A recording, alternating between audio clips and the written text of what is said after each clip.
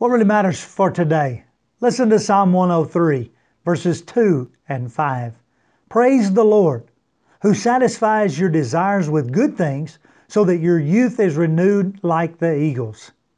If your life feels stagnant, maybe it's time to experience again the wonderful places and events from days gone by. Recreate events that once brought you excitement.